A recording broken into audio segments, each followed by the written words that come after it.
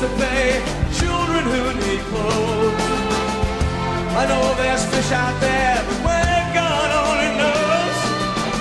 They say these waters aren't what they used to be, but I got people back on land who count on me.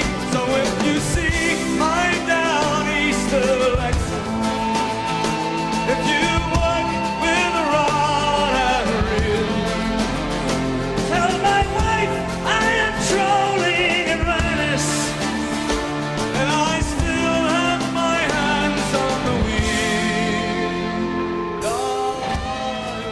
wheel. I've always had a thing about water. I have a physical need to be near water.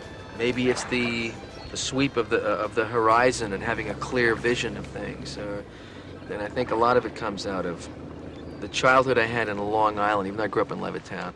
My first job was raking clams.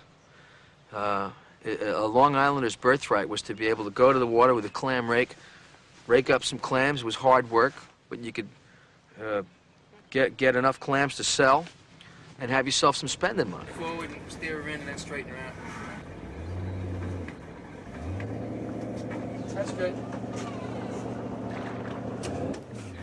I think that being a husband has made it very difficult for him to write. Being married to me in particular, because they know too much about both of us, and I know that that has hindered him.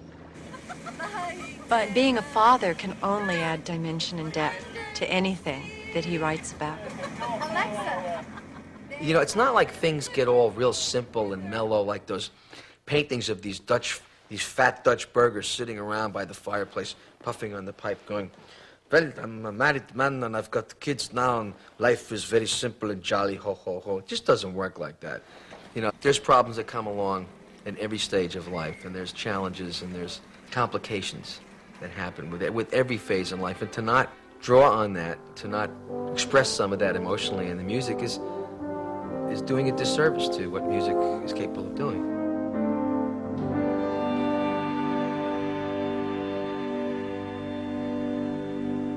You guys got to keep playing. I'm going to cut them off so they don't die.